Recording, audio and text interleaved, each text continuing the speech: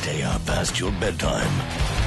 Space is proud to sponsor the Midnight Madness program at the 2011 Toronto International Film Festival. At the witching hour, get your fill of shocking and rocking movies. The Midnight Madness program at the Toronto International Film Festival, September 8th to 18th. Brought to you by Space.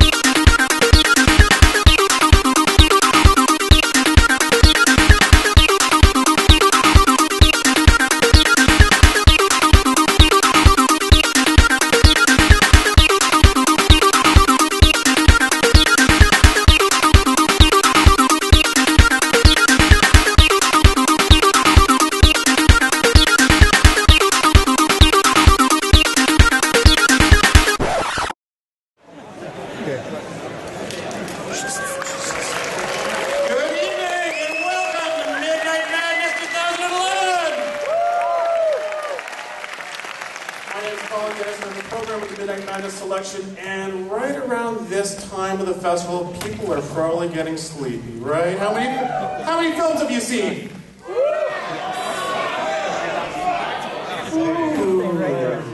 Well, one of the criteria when I'm selecting films is I know you guys have seen a lot of films during the day, and this is your last stop. So it's my mission to somehow wake you up and keep your attention. And maybe you're lucky. Maybe in this film. Who knows? Who knows what's going to happen in the next 100 minutes? But when I was doing the selections in the summer, watching films, trying to find the good ones, yes, it sounds like a great film, like a great job. I watch films all the time. I watch bad films all the time, okay? And I was at this point in the summer, I was like getting really restless with stuff I was seeing. I saved you guys from a lot of bad films, trust me. And then I put this in the DVD player, and I got so excited by this one. And it totally fits in, because you guys are here late at night. The film's called Sleepless Night. And then go figure, the title in French is Nuit Blanche. And I'm really excited to introduce to you the director of this new action crime film, Frédéric Jardin.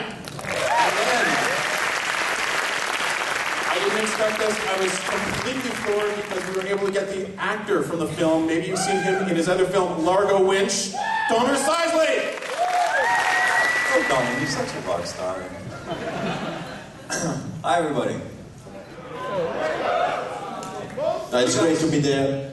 I've not too much things to say before the film. Maybe we can talk after the film, if you like the film. But yeah, you guys don't know. Nobody knows anything about this movie, right? No.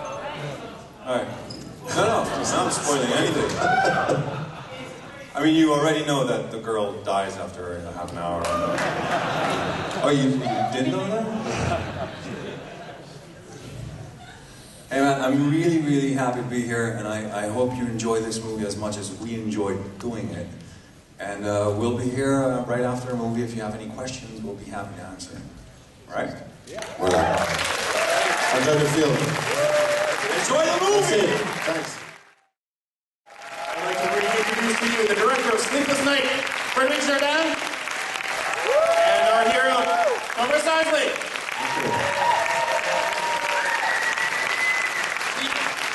He didn't spoil it after all.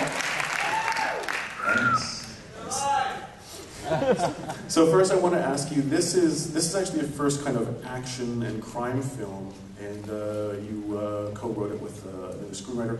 How did you come up with the idea to do this film? This is a departure from what you had done before. L'idée c'était de faire un film sur la paternité. He thinks the question is really mais en mouvement. Un film sur la paternité en mouvement. And he really doesn't give a fuck about the answer.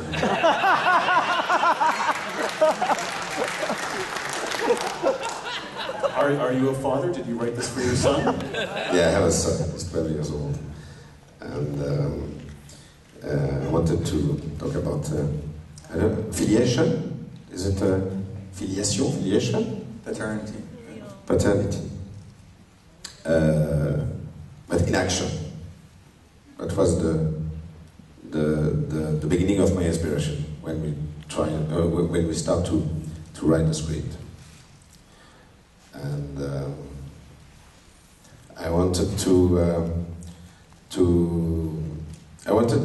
je voulais une histoire avec un mauvais père, not a very good father at the beginning. You wanted a story with a bad father. No, it's true. No, this time I'm not joking. Et qui devient progressivement un héros aux yeux de son fils. Becomes a hero in the eyes of his son. Et son fils devient un adulte. And his son becomes an adult. Et tout ça en quelques heures.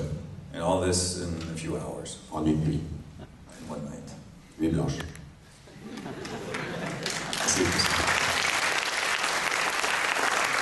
And how did you come across casting this man as our hero? Because Tom is probably in France the only actor who can be, how do you say that? He can be, he has emotion in action. When he's running and when he's moving, there's emotion all the time. Il dégage une émotion en bougeant. Et voilà, c'est quelque chose de très rare, je trouve. Maybe you can translate. No, I think everybody has understood what I'm saying. And how did you prepare for this role? I mean, Largo Winch was and Burma Conspiracy, the two Largo Winch films, are action films. You went through a lot in this film. How do you prepare for this role? You mean physically? Look, the shooting of Sleepless Night came 2 weeks after we finished shooting Largo Winch 2. So physically I was really in shape. That was not the problem. Concerning the part, somebody asked me a question just before we started, just before the screening. Somebody asked me how I prepared for, the cop thing, like acting-wise. And in fact, the answer is there was really no preparation to do, because it's really mainly the story of just any human being. I think anyone would react the way he reacts if your son gets kidnapped. So it's just a very natural thing. You don't really have to prepare to that. You just have to believe that. And we were shooting. The circumstances in which we shot this movie really helped a lot to believe the imaginary situation, because we shot all of this in a real location. It really looked like a nightclub, and it was really packed with people, and so everything helped to just believe the situation. That's all I had to do. He did the rest. And did you shoot the film in sequence? Sequence? You mean in order? Yes. No, it was completely at the beginning and the end of the beginning of the shooting, and it was on 3 different countries: Luxembourg, France, Belgium. So the kitchen is in Luxembourg, and then the restaurant is in Belgium, and then the dance floor is in France. I mean, it was a kind of puzzle. Yeah, it's true. It was very complicated. Like you open a door in Belgium, you cross the door, and suddenly you're in Luxembourg. That was because of the co-production, of course.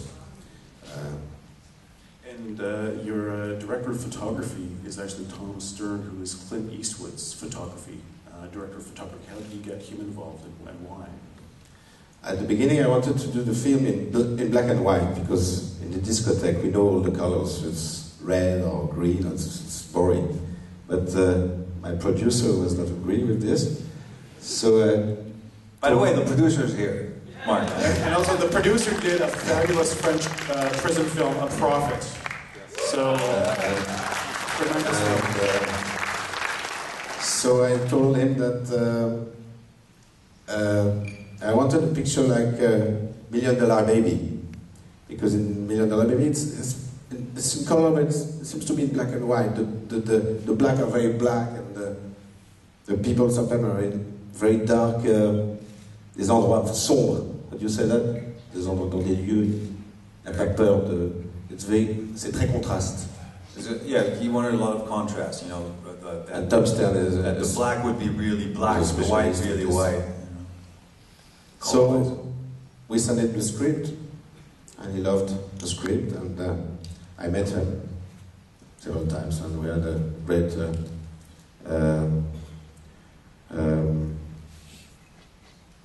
great what? On s'est très bien entendu. On s'est très bien entendu? Comment tu dis? Ouais, on s'est très bien entendu. Oui, tu sais. Somebody? Understood each other well. Voilà. Voilà. We understood. Exactly. We came along very well. And I think he was interested at the idea of making a French small film. That was interesting for him also, I think. Was the boy a professional actor? How did you find him? And what was your relationship like shooting? He actually is a professional. I mean, he was in a. I saw him in a comedy before, which was a big success in France. The name is Neuilly sa mère, a very different kind of film, and he was great in it. And he had a little experience, professional experience, yes. And I chose him also because of the physique. He seems to be father and boy, of course.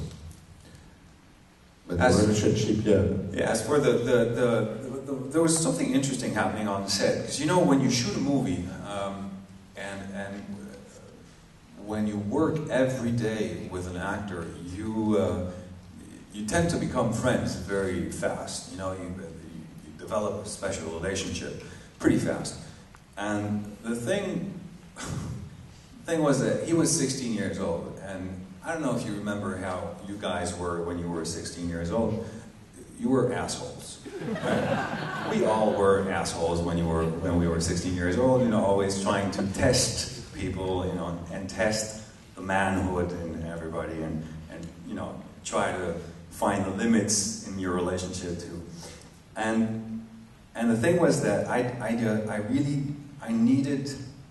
It was important for me not to become friends with him, because our relationship was not friendly. I was a bad father. I was, you know, so I needed that.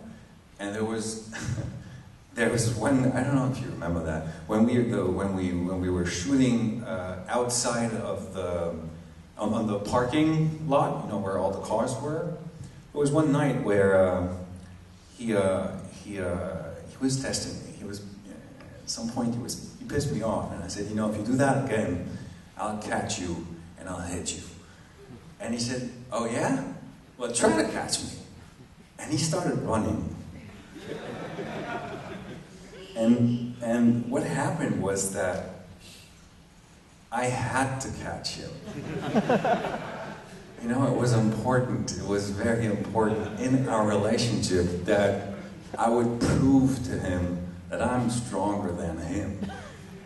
And it took me 25 minutes. Because he ran so fast. He was faster than me, but I had more experience. And in my head I went like, you know, you can run as fast as you want, but I'll never let down. So we kept. Do you remember that thing? You don't remember that. Yeah, well, I remember that very. Anyway, I loved. You know, he's a good actor, and I really love this guy. Yeah. What was the biggest challenge of shooting the film? Everything. Because we had 40 days and many shots to do, and the most difficult thing is to find the maximum intensity in le jeu des acteurs, the way the actors plays.